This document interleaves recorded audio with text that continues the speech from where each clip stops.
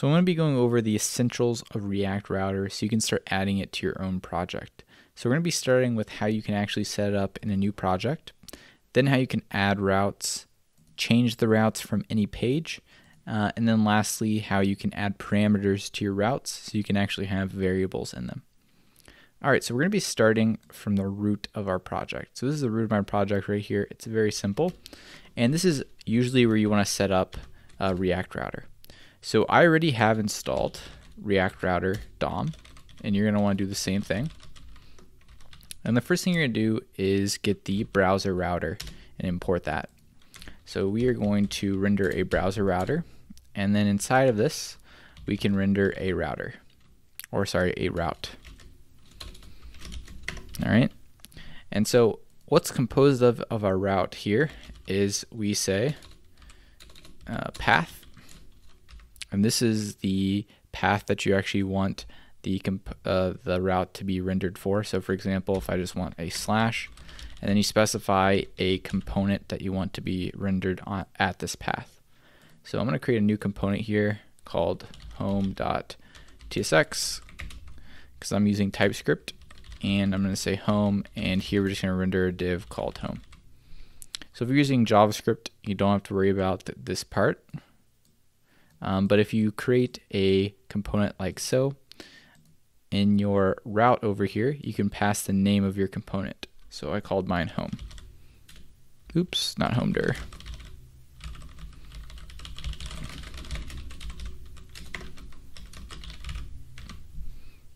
So now what's going to happen is whenever I'm on the slash route, it's going to display my home component.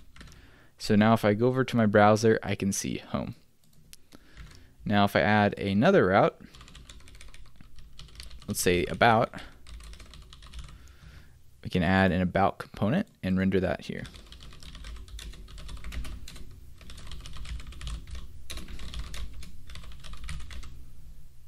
Alright, so I got my about component. Now I'm going to import it over here.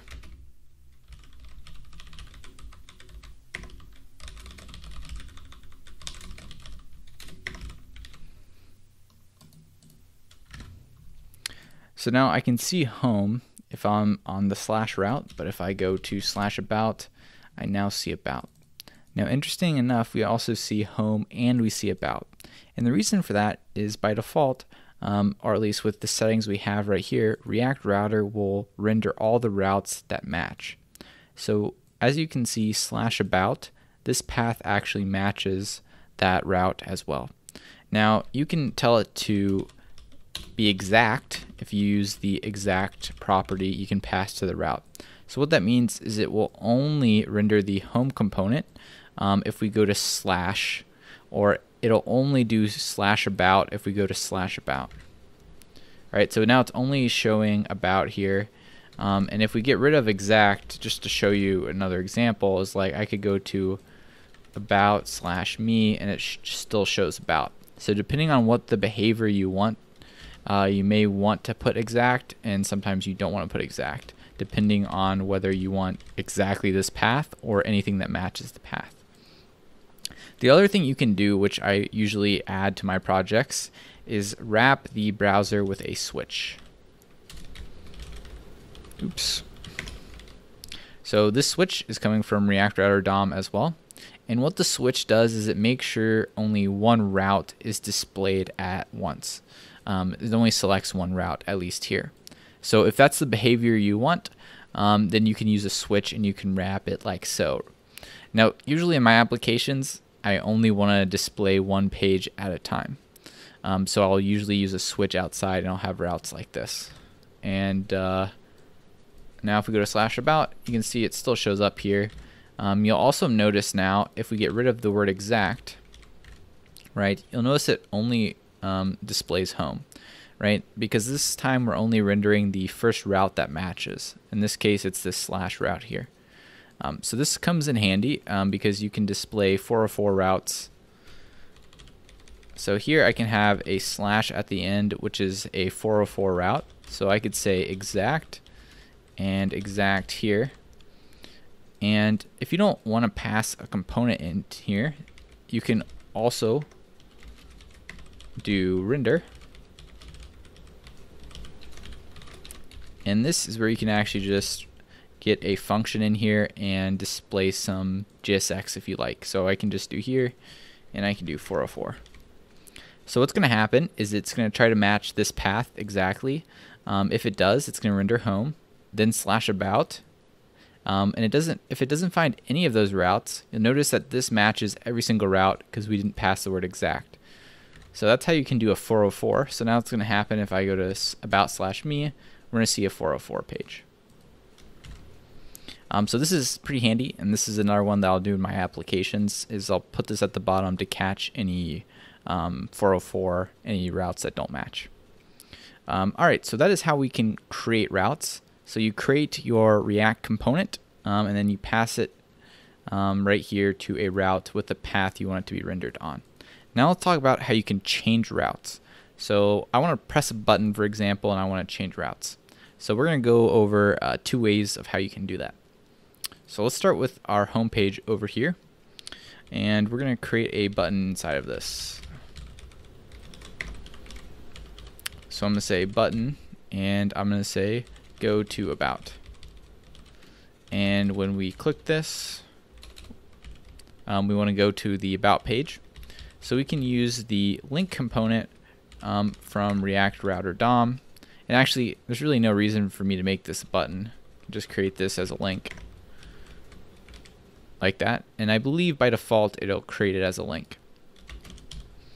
And so here we pass to as the property, and then we do the path we want it to go to. So for example, /about. Alright, so now I'm going to just go to my home page, and we can click on my link, go to about. Notice the URL up here, and it changes to /about. Alright, cool. So that is how we can create links that go to other pages. You just pass in the string here.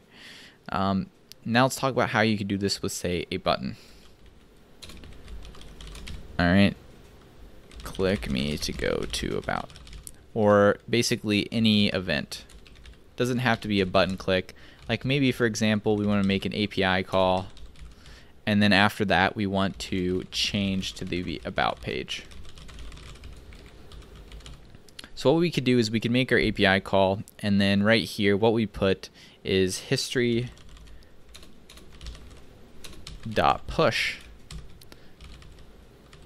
And then we pass in our path, which is /about. Alright, so where is this history coming from? Well, this is something we actually get from our props. So we can say history here. And if you're using TypeScript, the way you can get definition for this is in your props here, you can either say extends route component props. So this is a type that comes from React Router DOM. And you can ignore this if you are using just JavaScript.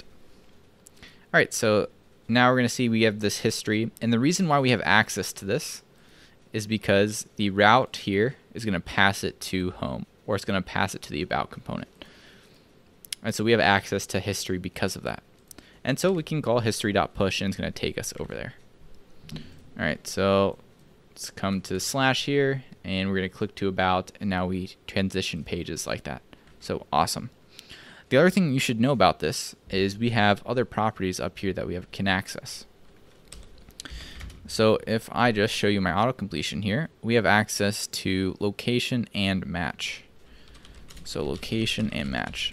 And I'm just going to console log the location so you can see what information that gives you.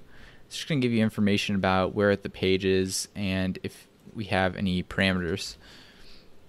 So here you can see we have hash path name search, and for example, I can say 1 is equal to true, and it parses out this guy right here, the query string, into search. So if you say location.search, you get a string of whatever the query string is up here. So that can be handy at sometimes. And then our match is used for parameters in the route. So let's talk about that. So let's say I want to go to /about1 or /about2 and so on. Actually, let's change the word about. This really makes more sense for, say, posts.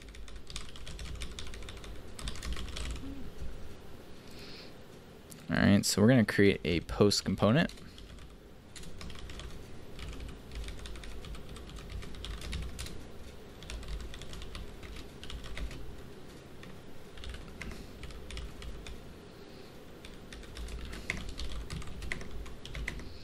So now what I want to do here is I want to render what the post that the user is on.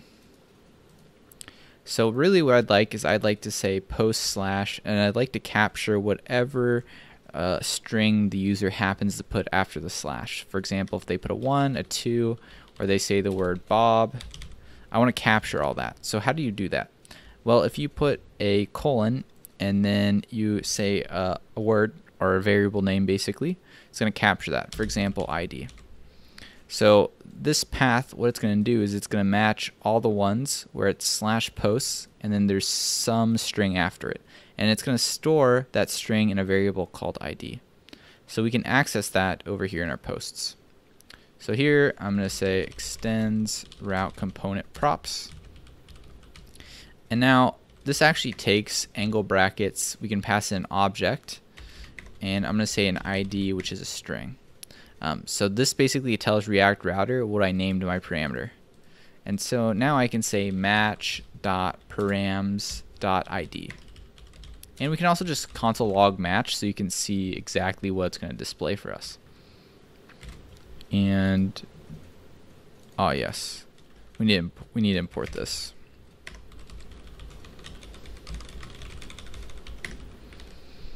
Okay, so we imported our post here, and we have it rendering on this route. So now let's see what this looks like in action. So now if I go to posts /3, renders 3 here, and if we see what the match variable looks like, you can see what it is right here. So params ID is going to have that value for us. This is the thing we care about, and it has some extra fields on there that you may care about. But params ID is what we do. So now if I type Bob, Bob is going to show up there. And so this is basically can capture whatever string the user puts. So this is perfect for when you want to have like a dynamic value here. So like post 1 or 2, and you can want to capture, say, the ID of something. And then you can use that ID over here to either make a fetch to the API with this ID or something like that. So like, for example, you could stick this in a use effect. Right, and then we could say fetch in here and fetch our API. So maybe like api.example.com, and then we're going to make a fetch, right, to like posts, and then we can pass in our params.id. So this just gives you an idea as you could fetch this, and then you could update the ID, or you could add some state to handle that. All right, and if we want to navigate to this page, so let's make in our about. Again, we could either use history or we could use a link. So go to post 1.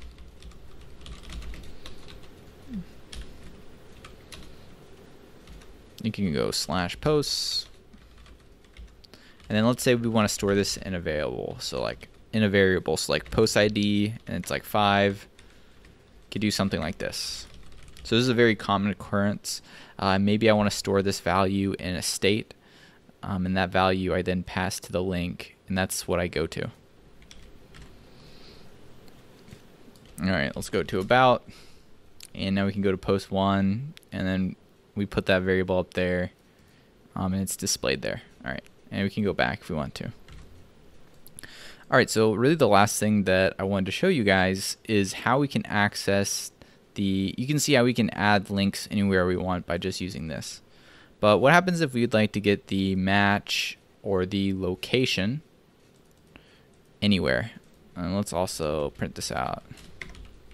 So for example, if I create a new one here called special button,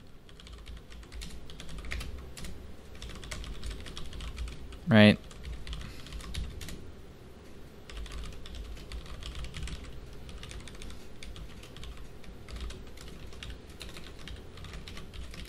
And on my special button, I wanted this to take you to a special post or something. And I wanted to have access to the history. And let's say I want to render it on my home page here. So I render my special button.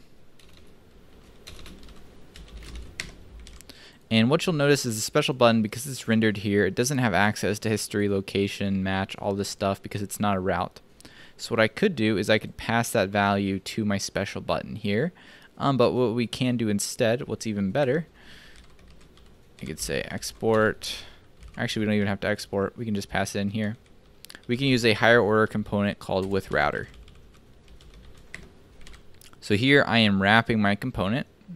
This is my component, and with routers on the outside. And it's coming from React Router DOM. And so what this gives us is history, location, match, all the data for the page that we're on. So what we can do is we can say history.push / posts / special, right? And so now we have access to this, access to the match, any information we want about the page by doing that.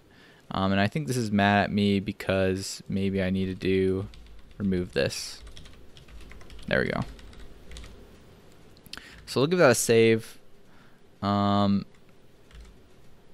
it mad at me over here? No, I think it just needs to restart.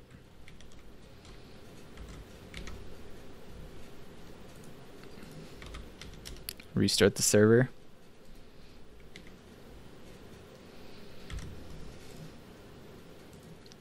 So you can add the with router higher order component to any component that you want access to the routing information. Alright, so now if I go to my home page, I can see my special button here. I can press that and that takes me there. So there you go. That is an introduction to React Router and hopefully gets you up to speed on some of the important parts so you're ready to start using it.